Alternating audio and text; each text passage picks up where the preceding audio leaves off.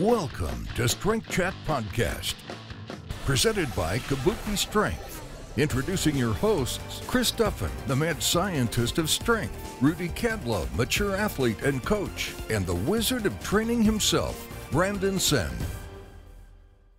Welcome to Strength Chat with your host, the mad scientist of strength, Chris Duffin. To my right, we have Dr. Rudolph, our mature athlete and coach, and to my left, the wizard of training himself, Brandon Sen. Today, we've got Squats and Science co-founder Jordan Berke online with us, and we're really excited to talk to Jordan. As any of our listeners know, we are definitely heavily involved in using VBT devices for our training, and I would call it a partnership with Squats and Science has been quite beneficial. We encountered what was it, a year and a half ago we first met, Jordan? Something like that. Yeah, we're in New Jersey. Just actually a little over a year ago. And we sat down and looked at one of your prototype units, or the ones that you were, providing the designs of. And since then, you've brought two different versions to the market. You've just released a mobile app for two of the platforms, and just really excited seeing you guys kind of grow and take off. We just received actually 50 units in a little while ago. And really excited to have them in and be using those. I'm still using the old version myself. Works perfectly fine. But just excited to talk with you. You want to tell us a little bit about what's going on with Squats and Science these days? Yeah, sure. Thanks for the introduction. It's been, I guess, a little bit over a year now, and I would definitely call it a partnership. I think you guys helped us get going, and I think you're still helping us on the way. So right now, we are kind of settling down from OpenBarbell V2 sales. We have a couple still arriving overseas and dealing with tracking stuff, but otherwise we're kind of full steam ahead on our next product. We're getting a lot of inquiries. A lot of people want to know, if we're going to make another batch, if we're going to do a V3. It's kind of exploratory right now, but we have some really cool things we've been developing, some proprietary stuff, some things we'll be getting patents on. But right now, it's full steam ahead on our new tech. Let's talk a little bit about, just for our listeners that aren't familiar with, what your product is, and fundamentally, VBT's been around for a while. There's some tethered units on the market that have been around. God, I think how long? Maybe the 80s, 90s that the oldest unit's been around, and then 70s, 80s, yeah, and then there's one other one on the market that's pretty good quality, but both very, very expensive items. They're not for an individual user, and then there's individual user market items out there on the market for measuring velocity as well. And tell us, what was the impetus, and what are the things that separate your product from everybody else out there? Sure. So I guess to start out with, we have to start with our open source stuff, right? So we first made version 0.24. That was the one we kind of released open source, which means open source basically means we're going to put all the plans out there, all the designs. So if anybody wants to make it or contribute to it or make it better, they can.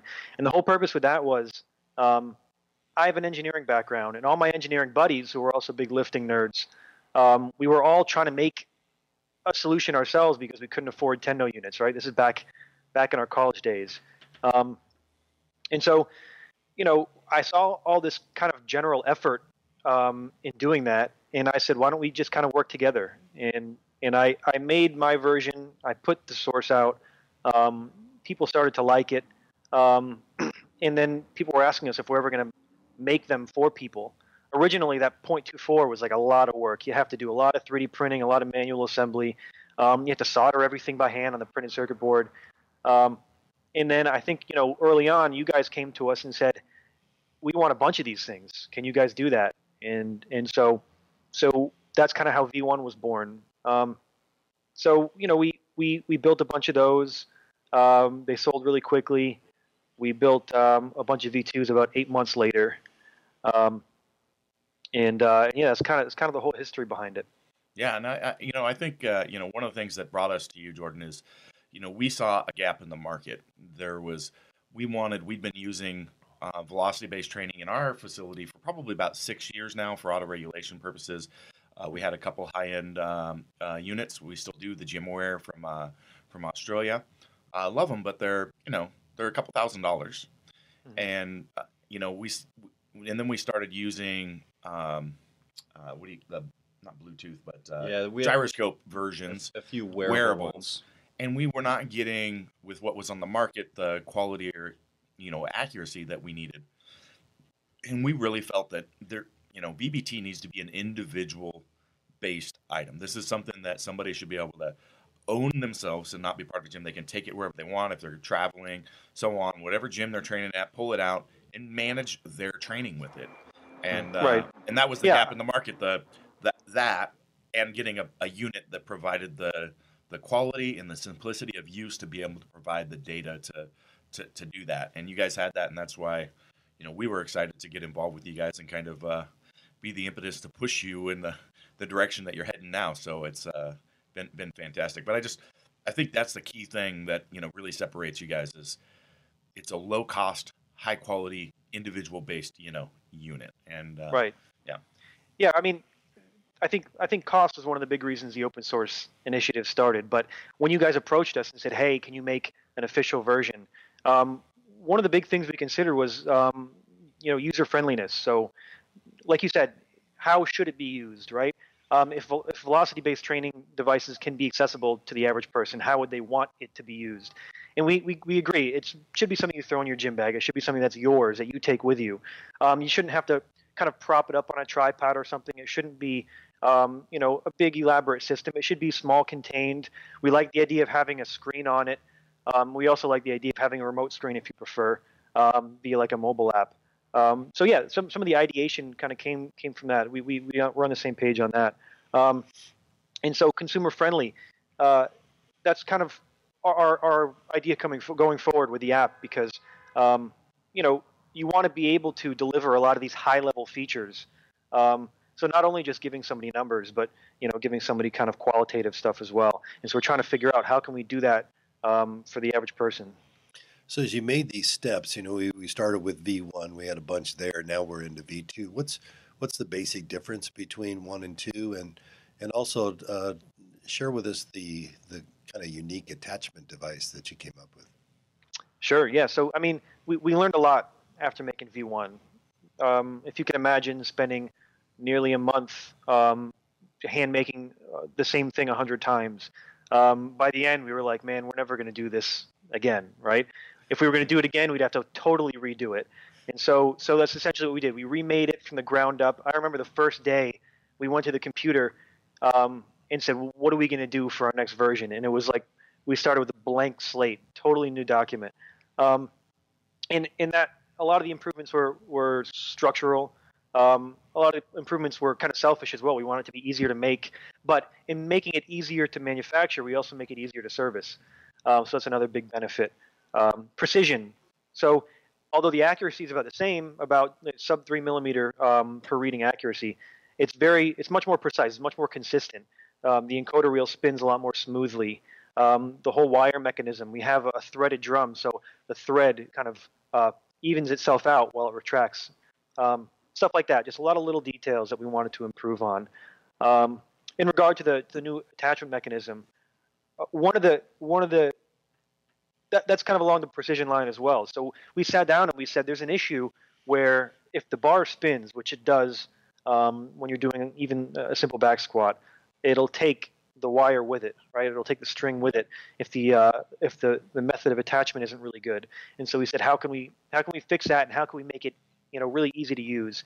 So we just went to the drawing board, drew up 10, 20 sketches, and settled on just our magnetic roller attachment, which is kind of best of both worlds. You just toss it on there, it sticks, and it always stays on the bottom. I love that thing. Yeah. It's so simple and so effective. It's just one of those little genius things. So, yeah. Thanks. Yeah, and I definitely experienced that in using, particularly like on my deadlift, where I'm like rolling the bar to like really lock my grip in. Sometimes I'd wind that wheel up, wind that wire around, and it's right. Literally it's one of those super magnets on a roller, right? It's a neodymium magnet, a really fat one, like a really heavy duty one. We did a lot of like crash testing, and that one can survive a hell of a lot. So it's a nice heavy duty magnet. Yeah, I agree with that. So Jordan, let's talk about like what do we do with that device? So I think to kind of preface that for our audience, I know even clients that come to us, they don't fully grasp the concept of autoregulation, let alone autoregulating training with velocity. So, in your opinion, what is autoregulation? So, so autoregulation is kind of a step back from velocity-based training, right? So it includes not just using velocity data. You could use subjective information like RPE, right? So how do I feel today, and how can that impact what I'm doing? I think velocity is kind of the next level of autoregulation in that you don't have to depend on subjective ideas of effort. You could use an objective measure, right? So the velocity never lies. That's what I like to tell people. So if they're lifting in the gym and the speed is slower, I say, hey, it is what it is. You gotta drop the weight.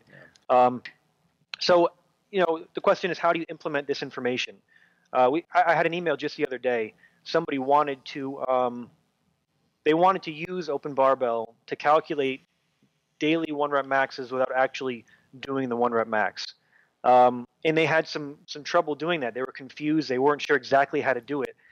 And so I sent them an email. I'm like, hey, it's simple. You just look at this research paper here, and then you just create this chart here. And then they emailed me back, and they were like, dude, I don't know what you're talking about. And it made me kind of realize, like, this stuff is a little bit complicated, right? So that's why it's nice to have somebody like you guys kind of take somebody through it and interpret that data. Yeah, I know what paper you're talking about. So I think, and correct me if I'm wrong, the study that was referenced in that was done with a bench press on a Smith machine. So one of the hardest things with velocity is we get that a lot even with gym members is the idea that if you move slower, that's instantly bad. Which just isn't the case. There is some issue of movement variability and that sort. But so when they did the research on estimated one rep max, they used a Smith machine for obvious reasons. So with that, how reliable do you think actual daily one rep max testing is through velocity, or have you tested different ranges, through a percentage profile? So we created our own little spreadsheet. We haven't released it yet, but it's a little tool that essentially takes that formula and modifies it, right? So the way the formula works, hopefully I don't screw up some jargon or anything, but you warm up and you take the first rep or the fastest rep of each warm up set, and then you chart it, right? And usually you'll have a downward trend as your velocities decrease with increasing weight.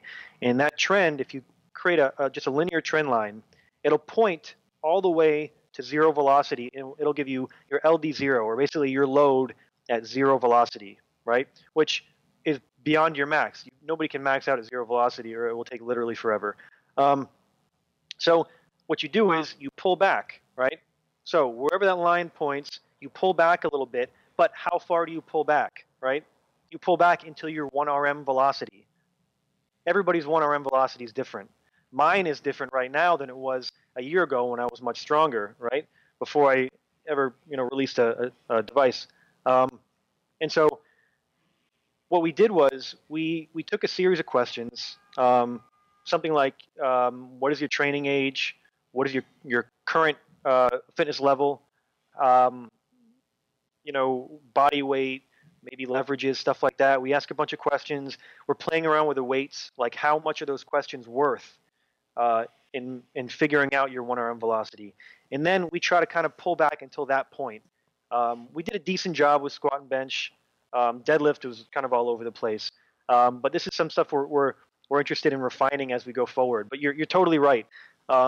Taking one study of a bench press on a Smith machine doesn't quite correlate to literally every person that wants to use OpenBarbell. Yeah, that's actually really interesting. I don't want you to give away too much because I know some of these projects are still in development for you, but the questions that you're, asking to formulate estimated one rep max or what have you from that, can you go into that just a little bit more and how those questions actually relate to figuring that out?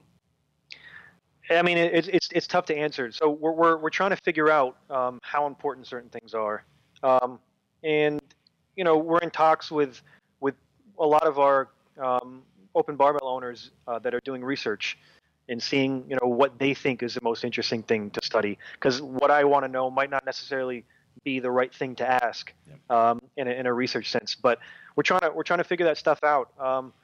I think training age is one of the biggest indicators of 1RM velocity. But the training age of somebody who's 5 foot. I mean, the 1RM velocity of somebody who's 5 foot tall is always going to be much lower than the 1RM velocity of somebody who's 6 foot tall, no matter what their training age is. So there's that as well. A lot of different stuff comes into play, but it's just stuff that we're trying to figure out. So over time, I know Brandon's been recording data for a couple years or longer now, and as we progress with more studies using the OpenBarbell, do you see it that we could get eventually to a tool, call it a matrix, that would take into consideration the various variables from the age of the lifter, the height of the lifter, and to predict 1 rep max from the data that you get in a set or a series of sets? Yeah, I mean, I think that's definitely possible. We always think when we're trying to figure out how to approach that problem is like, how can we get data from people without annoying them or with them still wanting to give us data, right? That's a big user experience or user interface question, right? If you have an app that just hammers people with questions, or if they need to fill out 100 questions before they can go forward, they're just not going to do it. We found people don't really like logging things like we do because we're big strength nerds. But if you're talking about bringing some of this training to the average person, they're not going to want to log all that. So I think that's definitely a possibility, but we got to figure out how we can get away with it, accumulating enough information to get it done. But then again, on the other hand, you can take away the matrix and just go, once you know what your velocity is for your 1 rep max, then on any training session, any day, you could use that calculation to figure it out. Mm-hmm. And I mean, we know that. I know with my training, all my lifts, we know where I'm at within a couple pounds on any given day. And it's pretty crazy. We've used that at meet times.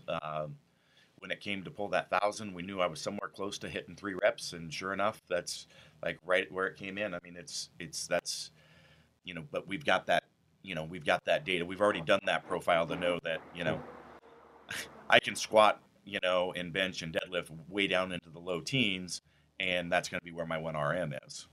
So, right. Once you've got that established, it's a pretty easy calculation to figure out.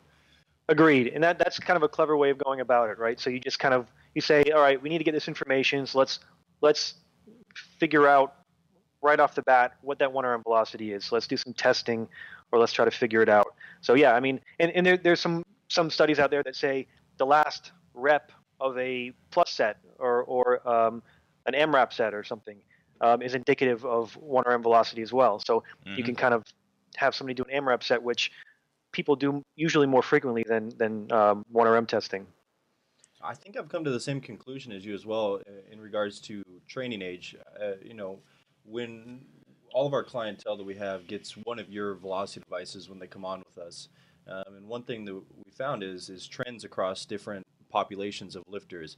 Generally speaking, lifters with a lower training age tend to not be able to finish weights as slow as someone with, maybe like Chris that has a higher neural efficiency. So I think one of the potentials for actually coming up with a set of questionnaires, you might be able to bypass the entire velocity. Essentially what we're talking about is velocity profiling. So I think one thing that you could eventually get to is maybe not being as accurate, but creating more of a range of velocities in that profile if you had those questions. So that's something that I'll be really interested in to follow up with you when you refine that. Yeah, it's just going to take data. Just a quick side question. So is velocity profiling acceptable in the new Trump America, Brandon? In the new Trump America? I hope so. It's all I got going. That's good. He's the preeminent velocity profiler. So Jordan, another thing that we haven't touched on yet, but velocity is more related to percentage than it is load. Is that correct? Yeah. So velocity is shown to be proportional to your RPE, which is is definitely proportional to your percentage of 1RM. Yeah. So one thing that we really like about using velocity with our clientele is we don't always have to know their exact 1 rep max. So oftentimes, because we're really heavily involved in the movement side of things with Kabuki.ms, a lot of times we get clients who want or who are coming on injured or for whatever reason we can't quite push them to those higher intensities. So not knowing their 1 rep max, we can still give them percentages or training loads to follow. Instead of using past data, we can always use the most current data with velocity, and that's one of the biggest benefits, in my opinion. Yeah, definitely. And one thing, I mean, you guys far and away handle more athletes than I probably ever will. So you guys get to see a lot of that variability. You guys get to kind of measure that against what numbers you get back, which is really useful. It's something that we're going to try to take advantage of once we get our kind of app sending data back to our server. What I see a lot in my day-to-day life at SSBarbell is people using it in person, right? So I get to kind of look at them and I get to judge their RPE. So I do kind of like a kind of an on-the-fly RPE velocity chart. And that's kind of how I get to gauge it. So when people jump on a velocity program with me, the first day I say, all right, let's work up to about an 8 RPE. And then with that 8 RPE, we kind of measure it and we see what velocity they end up at. And then, in person, it really helps because if a person's brand new, they might not be that great at judging their RPE. But, I mean, I could take my experience and I could look at them and I could say, all right, we're going to call that around an 8 RPE. We'll look at the velocity, and then we can kind of use that as a way to scale. And then over time, right, that's not perfect. It's just one session. That's just one day. We can kind of narrow in on the velocity range that we use. Yeah, I think there's a really big potential for creating a bigger profile, a load profile that attempts to correlate velocity, percentages from 0 to 100, and then RPE, which would be more of like an exertion profile. What you're talking about is kind of like using the coach's eye, right? Learning how to view the athlete, right. And even if something is a higher RPE, it doesn't necessarily mean we want them to going past their technical abilities as well.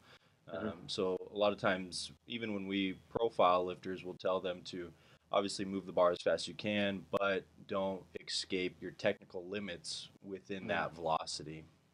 Right. But I mean, that's the beauty of it right there. I mean, you've done that one session, and now you've got them a definitive measurement of like this basically equates to an 8 RPE. So if you're not there the next session, they've got, a marker, they've got some of that, non-subjective, method for looking at their training load and where they're at. Right. Which, by the way, when you put that in practice, makes me hate your product, Jordan. So oh yeah. I can't tell you how many times I'm in a workout and I'm like 3 or 4 sets in and I'm like, God, I think I'm done, I think I'm done. And I look down at the device and it's like nope, no drop off. I'm still good. Oh shit, it looks like I got to add another 10 pounds on here today. Damn you, I hate you. It's amazing. Because we have a group of lifters that come in and they're all on, around a similar type of VBT program. And they have this day, it's like a 1RM, not 1RM, it's like we drop the velocity for a single rep on, let's say, squat, right? So throughout your program, the velocity will go down and down and down. And so they do these singles, and they're like, okay, I'm going to go, kind of to where I was, or how strong I think I'll be today to get that velocity. And they'll be fast. And like, all right, well, I guess I'll go up 10 pounds. They'll still be fast. Okay, 10 more pounds, and they'll still be too fast. And it'll be like, well, they'll be like kind of pissed off at the same time. Like, I mean, hey, I'm hitting more than I ever hit, I guess, and it's still moving fast.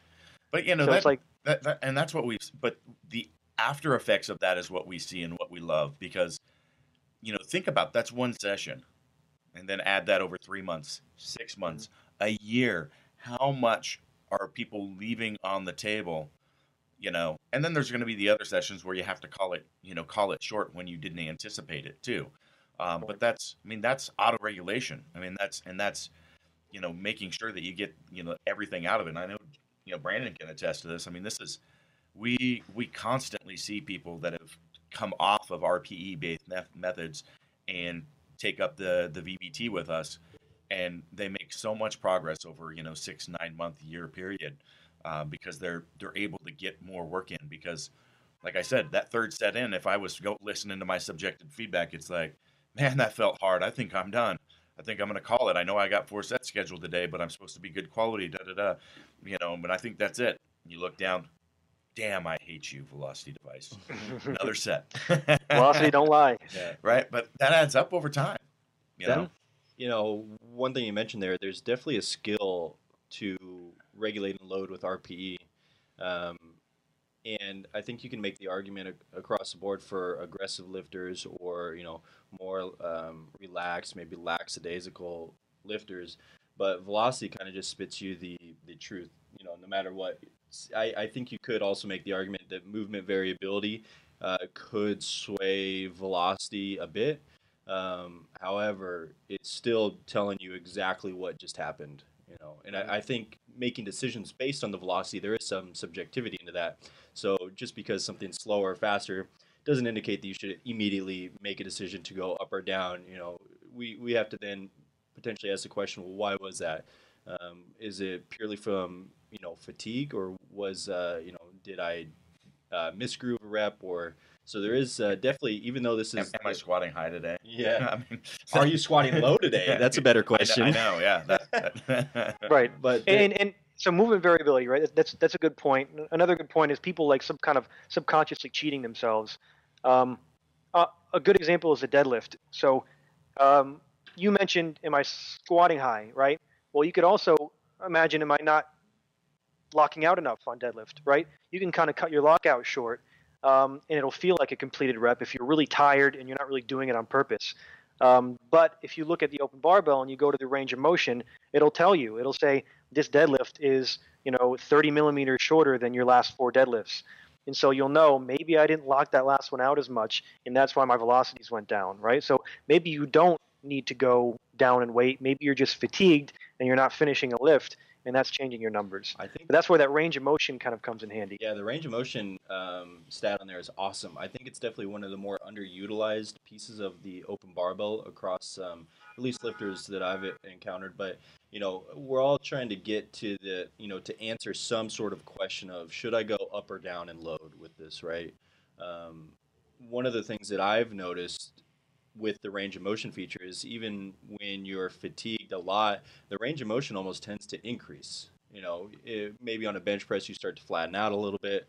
On a squat, maybe you really try and dunk it and hit your stretch reflex really hard. So there's definitely you're not holding your torso as upright, and you're bending over more. So there's definitely that's a really interesting avenue to pursue eventually. And I don't know that there's been any studies done yet, but looking at range of motion as fatigue accumulates and that sort. So I think we're just starting to scratch the surface of what we can actually do with this device. And I think as research progresses and we get more users on it and we use it more, we're going to be able to do so much more than we currently are even. I want to take a step off of something you said there, Brandon. So you said, with the velocity, we're trying to figure out whether to go up or down. And Jordan, I know you're on the same page with us, but like we said, Tendo units came out. What you're thinking sometime in the 70s, Brandon? Yeah, definitely in the 80s. Before my time. Before you were born, little one. That was about when Rudy was in his 30s. But so for so long, people used velocity devices to work on being faster and not for the auto-regulation purposes of it. And there's other auto-regulation tools out there. I know there's heart rate variability. That's probably one of the other big ones. But in the end, everything comes down to one thing: what's happening with the bar, how well you recovered. So you could have done your HRV measurement in the morning, and it tells you, hey, you're over fatigued. Take it easy today. What does take it easy mean? Does it mean I go 5 pounds less? Does it mean I don't work out? Does it mean and then you're finding out after the fact, oh, yesterday I worked out too hard. Again, right now I've got this bar in my hand. What decision am I going to make?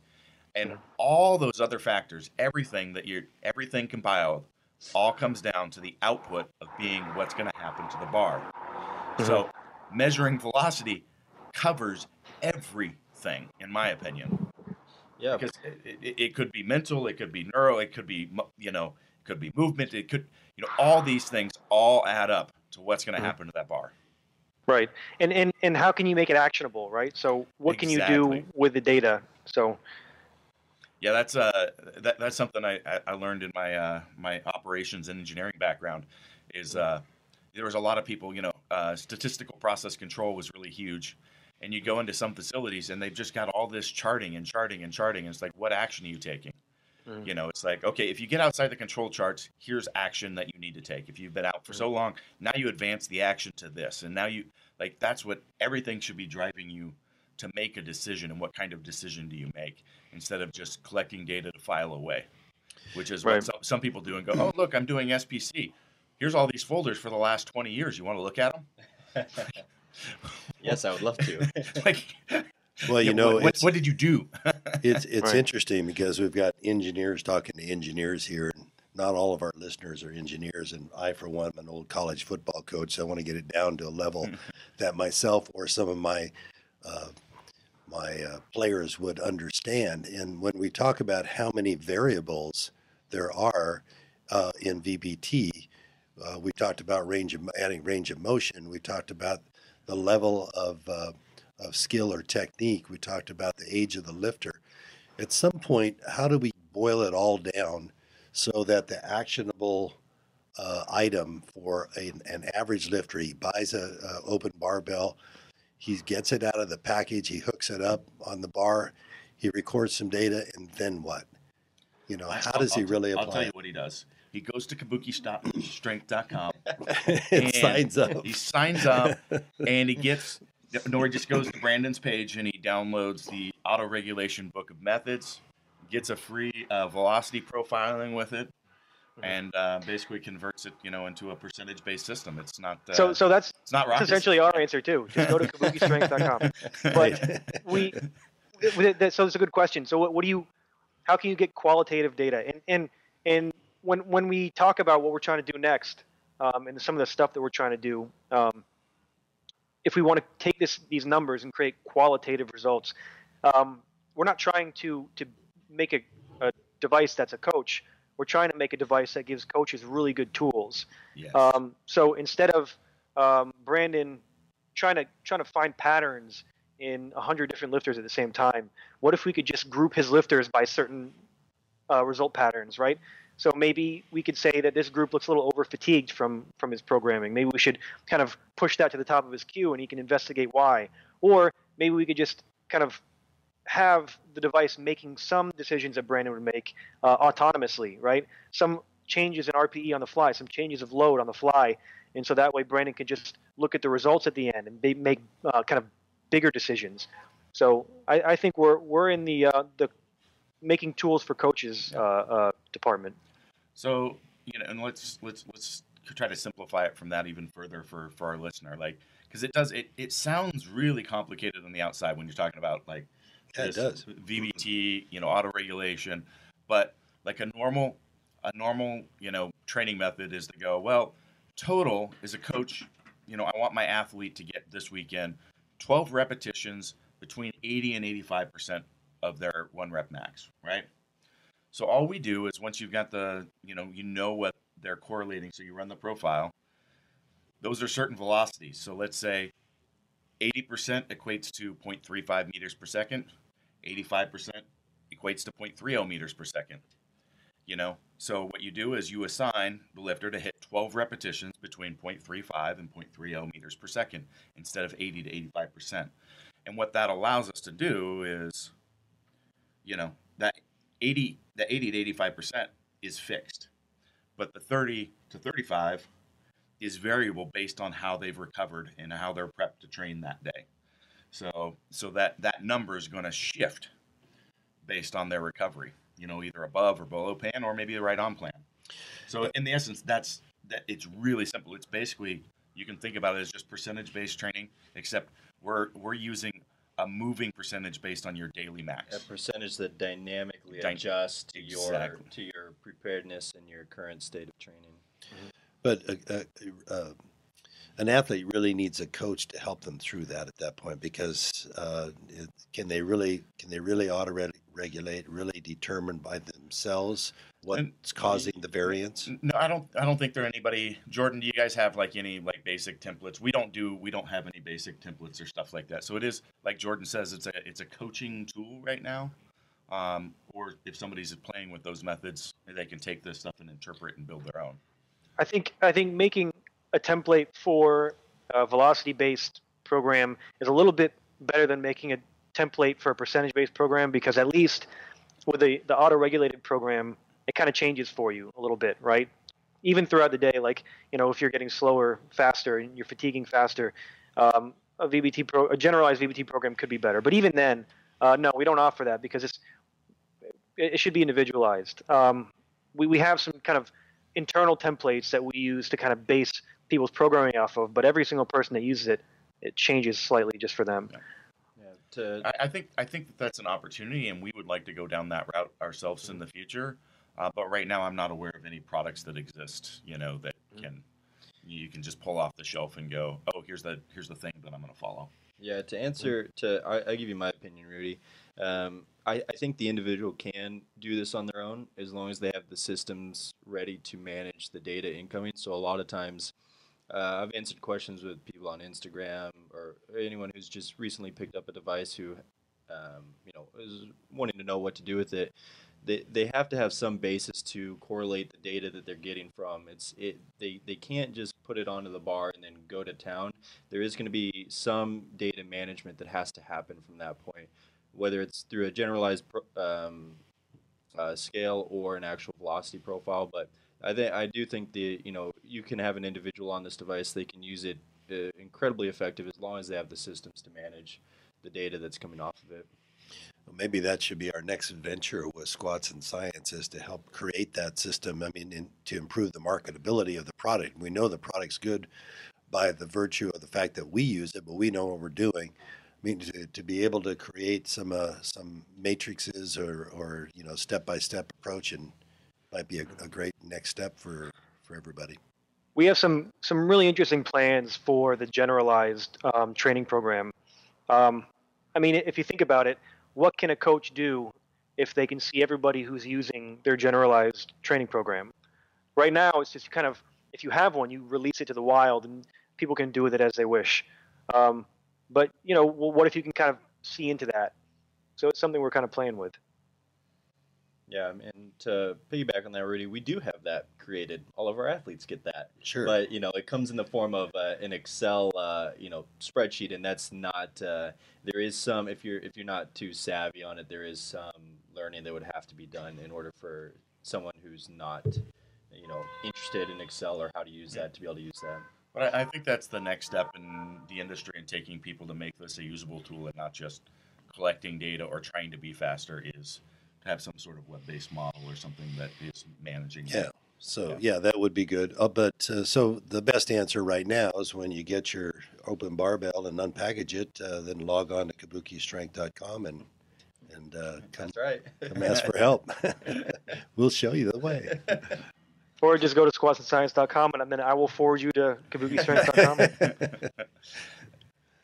No, you guys have a lot of good info out there too. So yeah, and just to kind of talk about your company for a minute, in our experience, you guys have been awesome with repairs.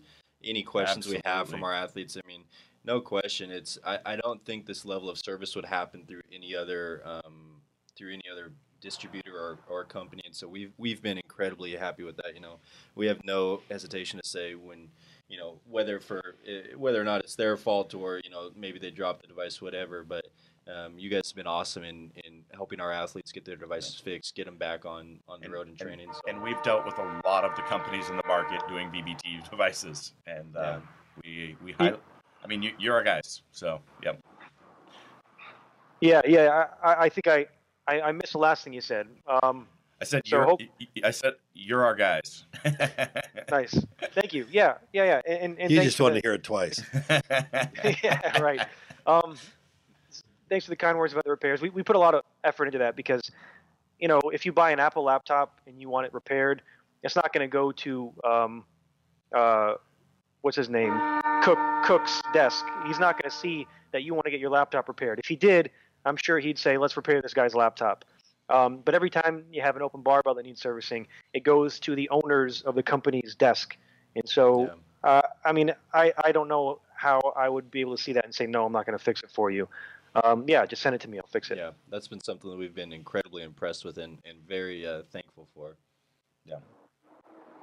Well, so, you know, we hear some of the noise in the background, not quite as bad as the last podcast we had, but tell everybody where you are right now, and if they happen to be close, where they could stop in and say hello. Sure, yeah. So right now I am in SSBarbell. So SSBarbell is a 24-hour strength gym in Brooklyn and Williamsburg.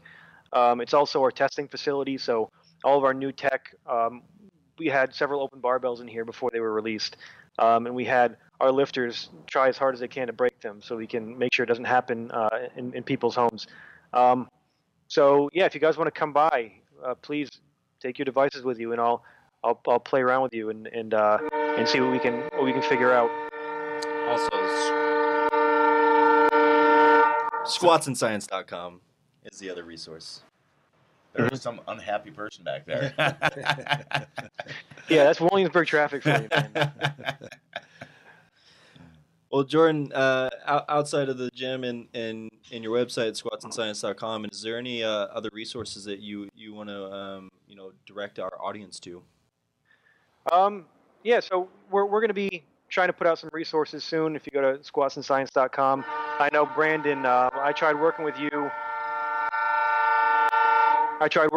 a little bit ago on getting an article released, and so hopefully we can get that done soon. Yeah. Kind of a little bit of a 4-in-1 on VBT stuff. So, yeah, just keep an eye out on our website and our social media, and we'll be putting some info soon about what we're doing next. All right, you want to throw out some of those social media links too while we're on? Yeah. Squats and Science on Instagram. That's pretty much our hub of social media. We don't really play around too much in the world of the Facebooks and the YouTubes. So yeah, if you head there, you'll probably see our latest. Awesome. Well, it's been great having you on the line today, Jordan. And that was a toot goodbye, I guess, for the train. That's the last train of the morning. Right. Yeah. All right, Jordan. Well, thank you for taking the time to sit down and chat with us today, and hopefully we'll look forward to the next one. Absolutely. Yeah, of course. I'm looking forward to it. All right. Thanks, Jordan. Thanks, Jordan. Bye-bye. Thanks, guys.